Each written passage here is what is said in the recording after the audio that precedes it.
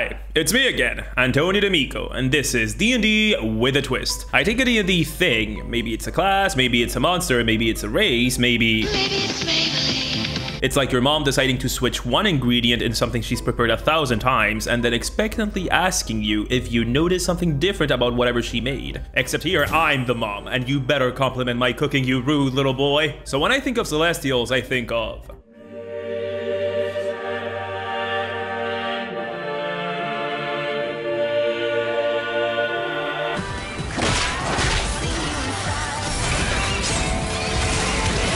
Celestials are the monsters for people with Catholic guilt and a superiority complex. It feels sort of weird to call Celestials monsters. They are divine entities that are generally, most of the time, always in service of a god and are generally, most of the time, always good. Let's just get into it, you'll see. In the Forgotten Realm, Celestials are extraplanar, meaning they are not from this world, like fiends, fae, and whatever's going on in the Shadowfell.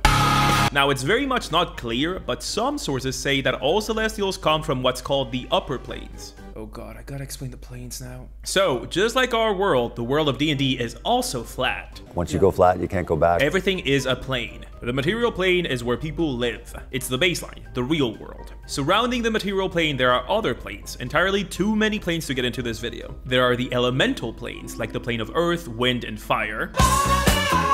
And planes like the Feywild or the Shadowfell that are basically Renfair and Emo mirrors of the material plane respectively. There are also the alignment planes, planes that embody a particular D&D alignment like chaotic good, true neutral, or lawful evil. The good planes are called the upper planes, while the evil planes are called the lower planes, and the neutral planes are not called anything because nobody cares about them. Celestials are supposed to come from here. Let's take a look at some Celestials to see what we have to deal with here. Unicorns are the most iconic fantasy thingy that is also a Celestial. Much to the delight of horse girls and the 3 bronies that are still holding on. Despite being Celestials, they are not often seen as servants of any god, and would rather just vibe in whatever government-mandated magical forest they live in. Nearly every single fantasy trope ever related to unicorns applies in D&D. Impervious to poison, hide in the forest, intelligent and capable of speech, horn is used to heal basically anything, you get it. The only thing that doesn't seem to get a mention is that thing about unicorns only liking virgins, which... good. Glad that's not on the stat block. Where were you when I was new?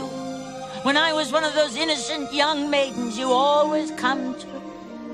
How dare you? In combat, they are annoying. They get a bunch of heals, the ability to teleport, a +10 to stealth, the ability to entangle anyone, and a way to increase their AC. What are you gonna do about it? Huh? What are you gonna do? Basically, everything in this stat block screams that it's meant to be an NPC that the party speaks to rather than fight it. It's either that or unicorns being the world's most annoying mount.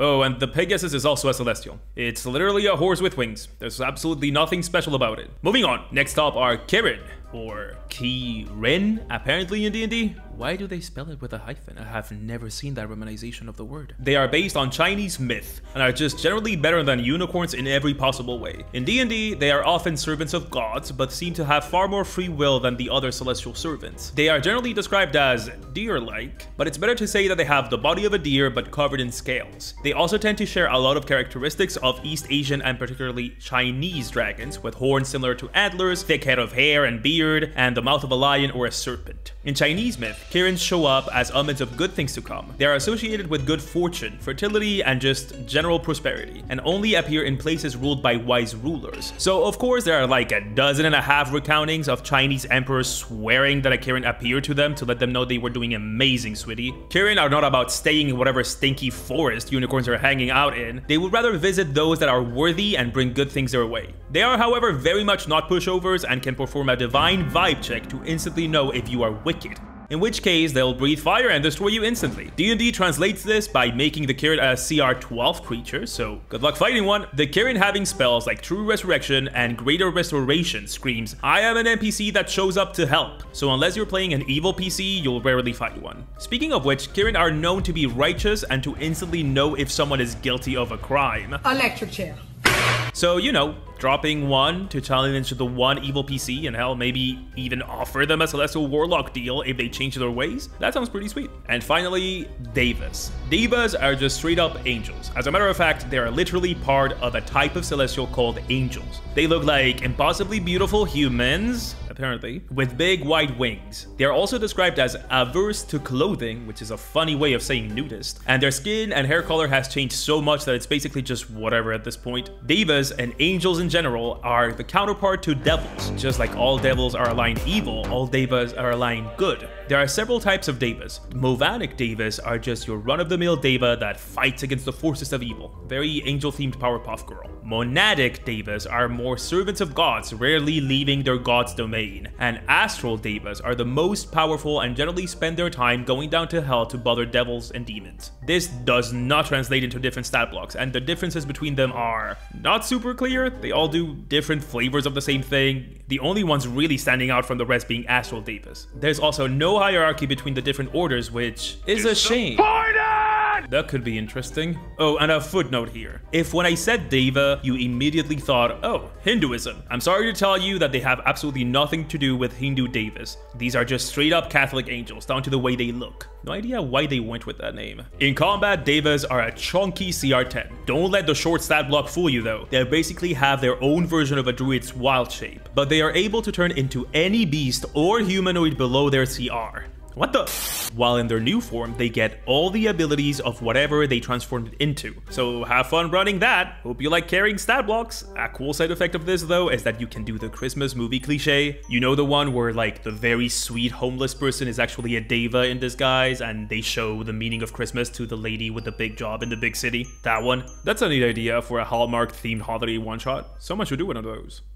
Me. I'm someone. There are other angels aside from devas like solars and planetars, but those are basically the same thing as a deva but stronger and bolder. So yeah, those are honestly a good chunk of celestials. They are really not that many, huh? Okay, if you haven't picked up on it by now, here's the problem with celestials. There's extremely little information on them and basically nothing about them is set in stone in canon. Sometimes celestials come from the upper planes, but sometimes they don't. Sometimes they're always good and sometimes they aren't. Sometimes they are servants of gods and sometimes they're not. We've had a whole bunch written about devils, but nothing about celestials. So what are we to do? Well, we rely on the tried and true method of make shit up, personal interpretation. It seems to me that all celestials are in some way divine, but not all of them serve a god. It seems to me like an angel is just a category that includes servants of gods, and that the angels change depending on what god they serve. And I suppose that's all well and good, but what if we gave celestials a new twist? So you want to fight a celestial? He's looking at me like he's staring, and he says, "Hi, Jamie." And I said, "Hi?" I look at my wife, I said, "That was an angel of God." Celestials are divine beings that are all about good vibes only and will bring down the sword of thy maker if thou darest disturb these most holy vibes of good. I think there's some insane potential in celestials as a concept, particularly those that serve the gods. But before I get into it, let me do a little disclaimer. Many celestials in D&D do follow the sort of modern Catholic idea of angels, but there are many other cultural inspirations used with celestials in D&D, like the East Asian Kirin, the Aztec Coatl, or the unicorn of Horse Girl mythology. However, I come from a culture influenced by Catholic mythos, and when it comes to my work, I think it's better to draw from my own culture and let the people from other cultures decide how and if they want to include celestials of their own mythologies, cultures, and religions in the game. This means the celestials I make here will be based off of the Catholic idea of angels. I'm not aware of other 5e indie designers creating celestials based on their own cultures, but if you know some, hit me up on Twitter. I would love to see that and give it a shout out. So what does that mean? Well, get ready because I plan to utilize a dark, powerful ability. I'm busting out the Catholic guilt. That's right, we're finally giving the people what they want and we're going full biblical angel here. You're telling me this is a fantasy world where you can kill God and angels look like this and not like this?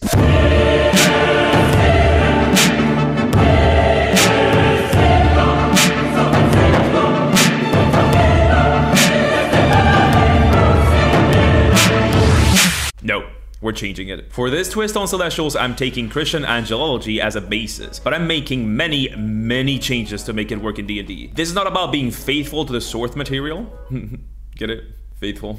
Anyway, the point is not to take biblical angels and put them as is in D&D, but rather to make a system of angels that works with D&D cosmology based on biblical angels. Because I got good grades at school as a kid, and now if I don't suffer and make things hard for myself, I feel lazy. Anyway, let's get to it. So in my version of angels, an angel is basically a divine construct created by a god for a clear purpose. They don't have thoughts and feelings of their own. They believe whatever the god that created them believes. They aren't people, they are angels, and those two are very different. These angels are organized around their god in what is called an angelic court. An angelic court is basically a hierarchy of angels. This hierarchy is divided in 3 spheres, with 3 different types of angels in each one. Side note here, if you're like me and hate alignment, you can make it so that every lawful god gets angels, or basically every god that has their shit together enough to put a hierarchy of heavenly temp workers in place. Angels themselves have no morals of their own, they just follow what their god think is best, so they don't have to be good. Each god's angelic court looks different, because each god's angels look different. A god of storms will have angels with a thunder motif, a god of death will have like spooky angels with skeletal wings and hyper-realistic blood eyes, you get it. Despite all of them looking different, they all follow the same basic template, and one clear rule: the closer an angel has to work with mortals, the more they look like them. Since they are the ones making contact with actual people the most often, they have been designed to look the most like people so that, you know, they don't run away from the angel in fear as soon as the angel shows up. Okay, let's go into the spheres. The third sphere. The third sphere is the lowest sphere, and the best way to explain it is by using customer service jobs, because what better way to explain heaven than through hell on earth? First up, angels. Angels are your regular employees of heaven. Cashiers, grill team members, drive-through order takers, Stephanie the security guard with the wonky leg and the kind smile, you get it. They are the lowest of celestials in the employ of a god. Angels look like the most basic idea of an angel, an adult with smaller white wings and a simple golden halo. The details of their actual appearance vary depending on who is looking at them. Angels appears as whatever the person that sees them considers beautiful and awe-inspiring. So things like gender, clothing, or hair color differ depending on who is seeing the angel. 2 people could be looking at the same exact angel and see a completely different person standing in front of them. Their task is simple. They help specific people their god would want to help and deliver messages. If a divine power needs to deliver a message to a mortal, they use an angel to do it. Guardian angels are a subset of these, and guardian angels tend to be the easiest angels to corrupt and become fallen angels for 2 reasons. First, angels being the lowest in the angelic hierarchy means they have the least amount of divinity in them, which means they are the closest to developing actual feelings of all angels. Secondly, they spend a lot of time with one specific mortal, so they are most likely to go against the wishes of their god to protect them and stop them from doing mortal things like, you know, dying. On the other side of the coin, they could grow so disgusted by the mortal they are watching over that they decide to make the whole mortal part of being mortal go, you know, a little bit faster. Unsurprisingly, guardian angels are where most ASMR come from. Archangels are the managers of the great Costco that is heaven. They oversee groups of people, like settlements, towns, and cities, and the angels below them. Since these are also likely to appear in front of people, they don't look that different from angels. The main differences being their glowing skin, a halo much larger than the ones of angels, and their wings, which are twice the length of their body. Aside from watching over groups of people, archangels are also foot soldiers in whatever divine war their god is currently fighting. If it's Tuesday, angels and devils are fighting, again, and the troops on the angel side are archangels, which is why they often carry swords and other weapons. And finally, for the third sphere, principalities. Principalities are the highest angels of the third sphere. They oversee entire nations. They only appear in front of heads of state and other rulers. Otherwise, they spend most of their time guiding angels and archangels and assigning them tasks, taking their rightful place as a regional manager of heaven. They are also the point of connection between the second sphere and the third. If the second sphere needs something from the third, they'll tell principalities. Because principalities have to appear in front of rulers, their appearance has to command respect. They look regal and imposing, with beautiful gowns or shining armors depending on what will make the ruler they're talking to listen. Their wings are not made of feathers and their halos are not made of gold, but rather of pure radiant energy, like light given form. If they're talking to a royal, they will have a shining crown of light suspended above their heads. The second sphere. This is where it gets funky.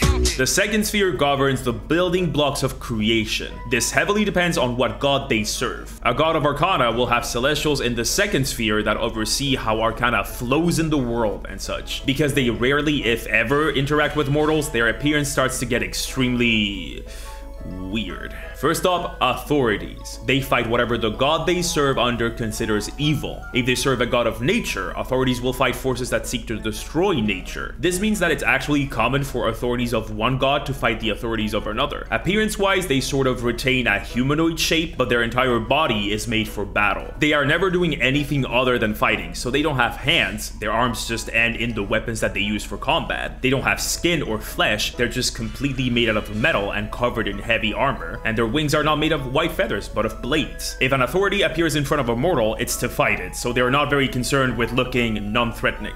And finally, for the second sphere, virtues. The opposite of authorities, they cultivate and help grow whatever their god considers most important. If they serve a god of harvest, they ensure that harvest cycles continue as they should. Since virtues embody what a god cares for, they are made to look like the embodiment of whatever the virtue takes care of. For example, a virtue of a harvest god will have hair made out of wheat and 4 different faces, one for each season of the harvest. They are beautiful, but also very alien, barely humanoid. Virtues are also tasked with delivering prayers to their specific gods. So prayers for a bountiful harvest will reach a virtue first, which will then deliver that to the first sphere where their god resides. This makes virtues prime target for fallen angel syndrome, since they might decide that since they are the ones doing the actual work of their god, why shouldn't they just be the god instead? What's so great about Caesar?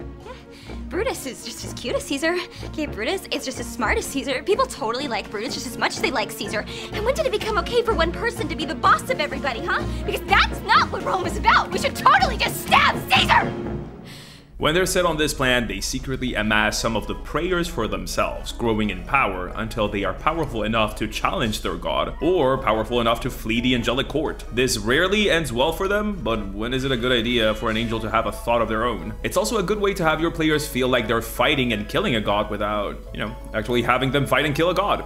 And finally, the first sphere. This is the last sphere of an angelic court. The first sphere is reserved for angels in direct contact with their god. These are the heavenly servants of divinity. They rule over all angels, and since they're basically never seen by mortals, they get spooky. First up, thrones. Thrones are called thrones because they are literally the foundation in which their god lives. That's right, the house of God is itself an angel. In battles between gods, thrones become actual living, moving fortresses, sentient, scary, and impenetrable. The only way to destroy a throne is to destroy their core, hidden deep within the house of their god. The core looks like a sphere made out of interlocking rings and wheels, and each one of those rings are lined with eyes that never blink so that the core of the throne may never be taken by surprise by assailants. So cute.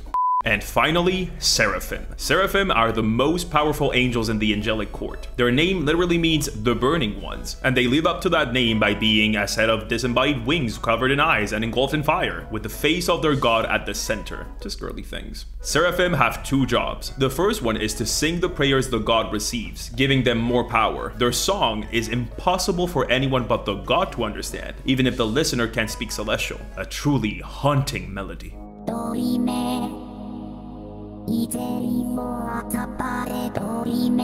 Their second task is to defend the house of their god. Seraphim are extremely powerful in combat, but they rarely need to do anything at all when they find an intruder. They are what happens when an angel is not made to be seen by mortals. They are literally designed to be impossible to witness in a Lovecraftian sort of way. If a mortal sees a seraph with their naked eyes and they are not strong enough to withstand their presence, the mortal is instantly enveloped in flames. Even an angel of the third sphere could die by looking at a seraph in the eye. Or the eyes, I guess. Those mortals that somehow survive an encounter with a seraph are never the same, unable to stop thinking about the appearance of the seraph, and unable to stop hearing the seraph's song. So there you go. Those are the Angelic Courts. I think the difference between each sphere and each angel within that sphere are clear, and I also think that each angel here could be the center of an adventure of your party. Maybe one member of your party meets their guardian angel, who is trying to escape their Angelic Court because they've gained sentience after following the party for so long. Maybe the party stumbles onto a village that believes they worship a god that has come into the material plane, only to find out that it's a virtue that believes itself to be superior than the god that created them, and now is accumulating prayers to ascend to godhood. Maybe the party wants to kill a god and they have to infiltrate the throne where the god lives and destroy the core. Sounds pretty cool. It's a shame that all of this is just lore, so you will have to come up with your own stat blocks and legendary actions and battle tactics for all of them. And oh wait, what's that over there? Is it a bird? Is it a plane? No, it's 3 full stat blocks for 3 of the Angelic Court angels I created. That's right, the Angel, the Authority, and the Seraph are all getting their own stat blocks. I thought that these would be the most likely to be encountered by a party in a combat situation, so I made the stat blocks for them. Each stat block also includes battle tactics that help you run them in combat to really challenge your players. So go out there and become the JRPG protagonist that you were meant to be all along, and kill God. And welcometh mine childreneth to thine endeth of thy videoeth. This was a long one, but I hope it was worth it. Ever since I started this series, I've wanted to give a twist to Celestials. I guess it's all those JRPGs I played as a kid because I really like the idea of Celestials, and I was so frustrated by how little we know about them and how few there are in D&D, so making a whole hierarchy of angels was at the very top of my list. The Seraph is also my first CR20 monster, so please be kind. Oh, and speaking of which, I am working on some tweaks to content I've already released in other videos, so you know, keep an eye out on that, or whatever, we'll see. Honestly, I would love to revisit this idea in the future and maybe flesh out the rest of the Angelic Court. Maybe even make some adventures themed around them. And I was really serious about that holiday one-shot. I don't know, man, I just love angels. Anyway, as always, I really hope this doesn't come off as disingenuous because I really do mean it. Thank you so much for the support. We have grown an insane amount. I've been talking with like YouTube adjacent people, like people that do YouTube, and yeah, they were very surprised that we're this far along so quickly, and that's thanks to y'all, because I can't subscribe to my own channel. I've tried. So yeah, thank you, and if you want to, that'd be nice. Keep commenting, subscribing, doing the thing. I don't know, you know what to do. This is not your first time watching a YouTube video, I hope. If it is, you picked the right one. That's enough outro for today. Love y'all, brush your teeth, buy local and in-season produce, and be nice. Mwah!